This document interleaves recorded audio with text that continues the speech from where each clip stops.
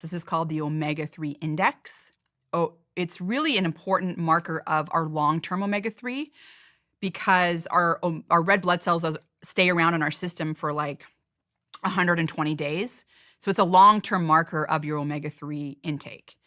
And there's been a variety of studies done from Dr. Bill Harris out of the Fatty Acid Research Institute. So I'm an associate scientist there, showing that people with what's called a high omega-3 index, which is a lot of omega-3. A lot of omega-3. Their omega-3 index would be 8% or higher. That's considered high.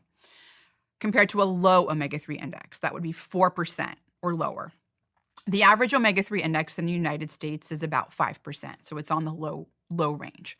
People that had the high omega-3 index, in other words, they were either eating a lot of fish, like salmon, and or supplementing with fish oil or microalgae oil, which is a marine source of these omega-3 fatty acids.